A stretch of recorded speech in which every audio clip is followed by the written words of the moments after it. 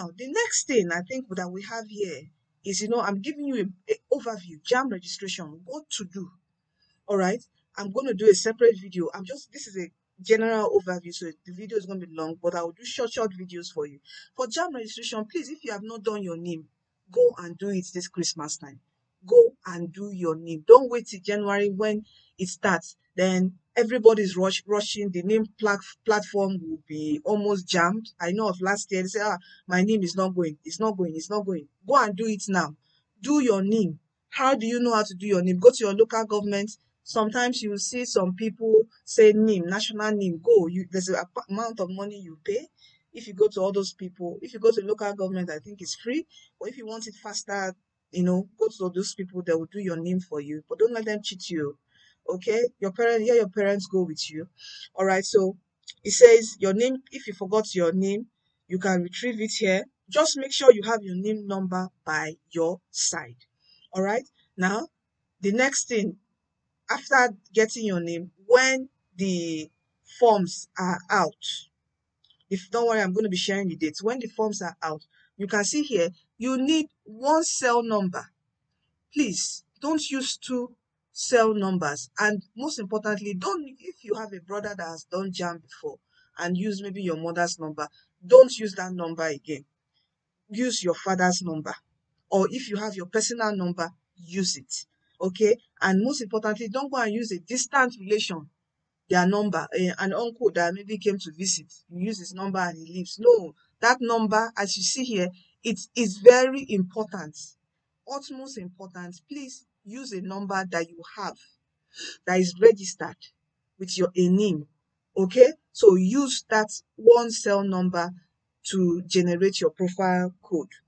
Okay, so because this is what is going to be used to communicate with you, and this is the way you generate your profile code when the registration starts. Okay, you are going to send the word name space, then your 11 digits of name to this number. It's going to charge, I think, 50 naira. Are you with me? You can see this is the text message you send. Name, you leave a space, your name number. All right. Then after that, you will receive a profile code, a 10-character profile code. All right. Register and the registered name with NIC on your phone. Okay. So when you receive this profile code, is this profile code that you use to buy your form? So you go to a bank and buy your form. Okay. When you go to the bank, there's a process. Once it asks you for a profile code, it does whatever on the back end. Then an e-pin will be sent to you. Okay, this EPIN is what you now you take to a CBT center for registration. Please go to the accredited CBT centers. Don't go to cyber cafe, please, my brothers and sisters. All right, don't go to cyber cafe. Go to a CBT center. You will notice that a CBT center has a very large number, of computers, like a big building. Are you with me? Go to a CBT center. I think you pay like 700 or 1,000.